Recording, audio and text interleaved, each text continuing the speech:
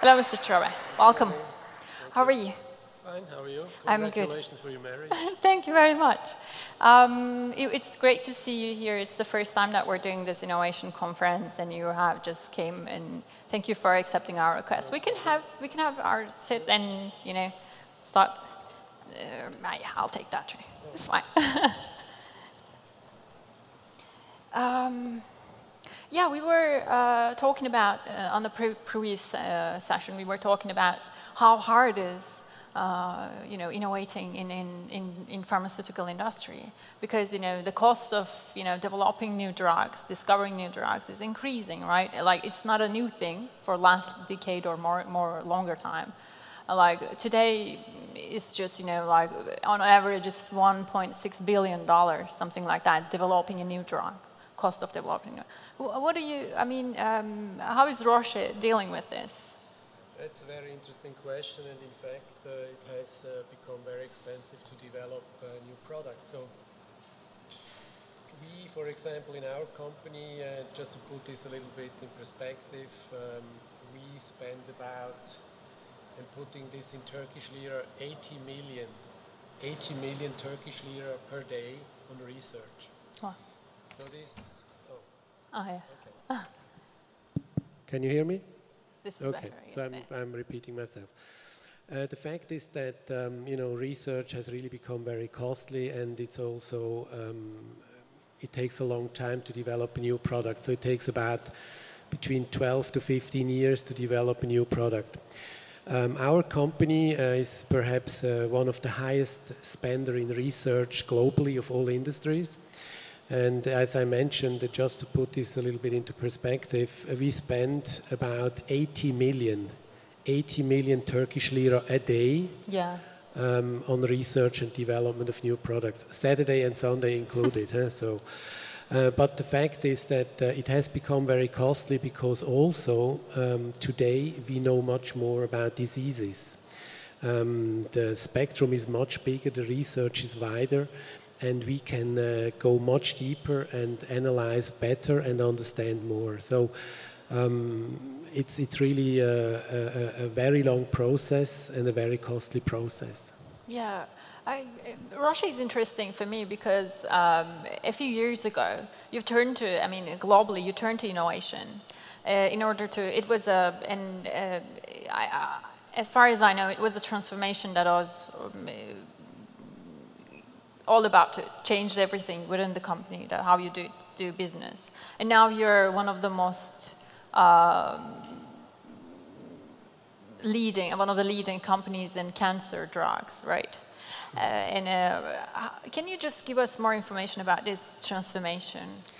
Yeah, I think in the pharmaceutical industry, I think, and this is valid for every company, I don't think people realize that we are going actually through continuous transformation. And transformation is basically driven by science. We as Roche go where science is. So we have continuously new knowledge about diseases, new knowledge about how to treat diseases. And what we do is we follow the science. And this means that sometimes you have a breakthrough of understanding in an area like cancer, and this can trigger more research on cancer and, of course, more products on cancer. So our company goes actually through continuous transformation. If I think that, for example, the benefit that we have today of our cancer drugs started actually in the early 1980s, where we invested over 10 years in companies that were on this field, but the benefit came only later. So it's not something that is very fast. Yeah. It's something that takes time, and we are, because of science, going really through a continuous transformation, because the product, because of science, they change over time. If I ask you, what are the main 3 pillars of innovation for Roche, just point by point, what would you say? Yeah, first of all, I think the most important thing is that you have a culture in the company that allows you to make failure, because innovation has a lot to do with failure. you cannot just bet on one horse and think that horse will win the race. You have to bet on many horses. And I think you need to have a culture in the company that accepts failures, that motivates also people through failure, because through failure you learn and you can redirect. So this is really very crucial that you have such a culture. The other thing I think is you have to give the people enough space, enough time, enough freedom to really do what they want to do, to follow the science, not to follow internal protocols or to follow certain directives that are given by the company, so that they really feel free and go and explore new things, new ways, and are really passionate about that.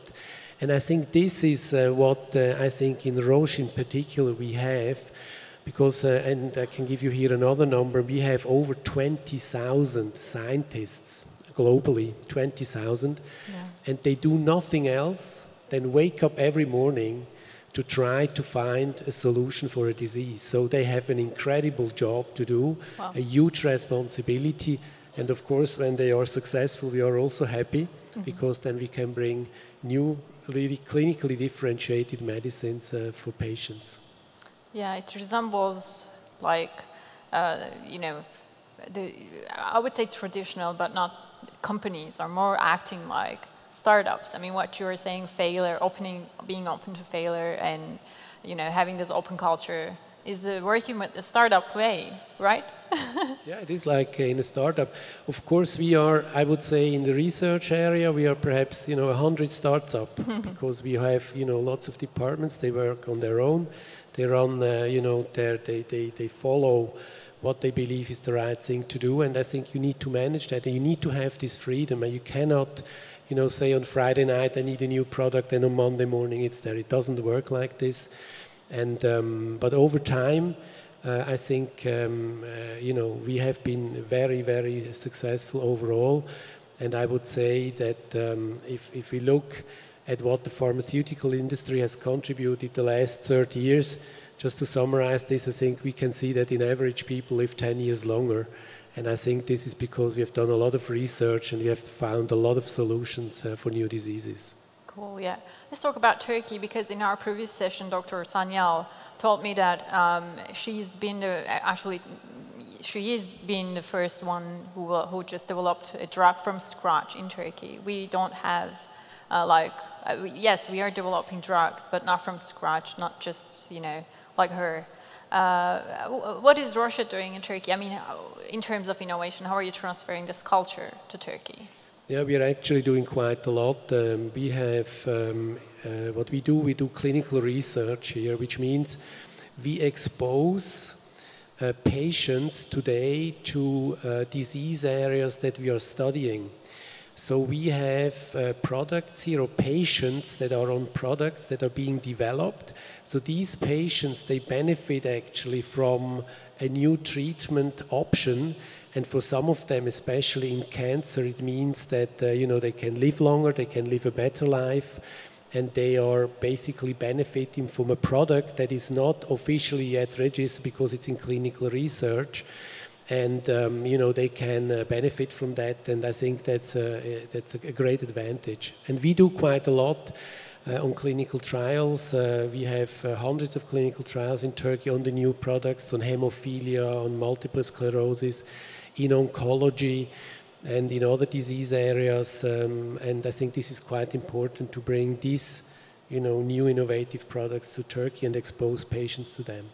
Yeah, I have got a lot of questions, of course, on my hand, but obviously I will not be able to ask you all of them. So to wrap up, I want to just ask you your vision, your targets, specifically on innovation in Turkey for the near and the long term.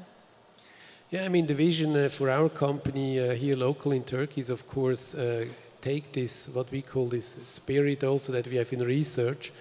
So to give, the space to people, to give them freedom, but this means also they have to take the responsibility and assume this freedom, assume this openness. But I think in the long run, as Turkey is quite an important market for the healthcare industry in general, and also very important for our company. Great. Thank you very much, Mr. Treve. You're welcome. It was a pleasure to have you here. Alkışlarınızla Adriano Treve'yi yerine alalım.